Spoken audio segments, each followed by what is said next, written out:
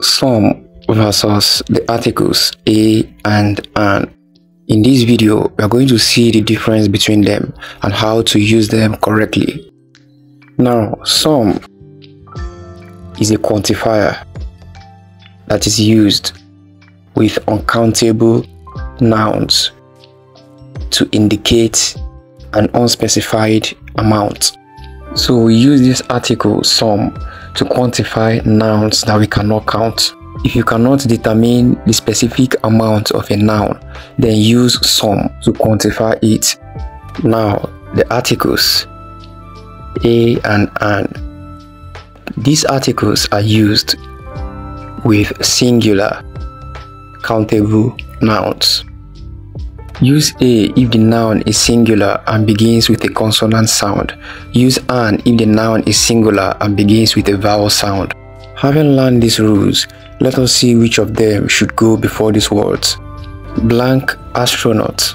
Astronaut is a singular countable noun, so we are either using a or an. Since this word begins with a vowel sound, we are using an astronaut. Blank knowledge. Knowledge is an uncountable noun, so we use the quantifier some knowledge. Blank research. Research, like knowledge, is also an uncountable noun, so we use some research.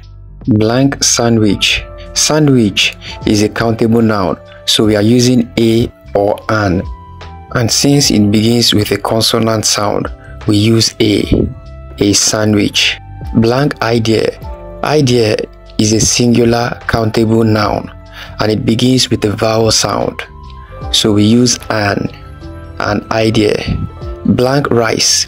Rice is an uncountable noun, so we use some to quantify it. We say some rice. Blank actor. Actor is a countable noun and it begins with a vowel sound, therefore we use the article an. We say an actor. Blank butter.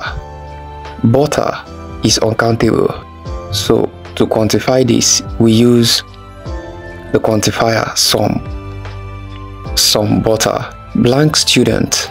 Student is a countable noun and it's singular and it begins with a consonant sound, therefore we use a student. Blank news.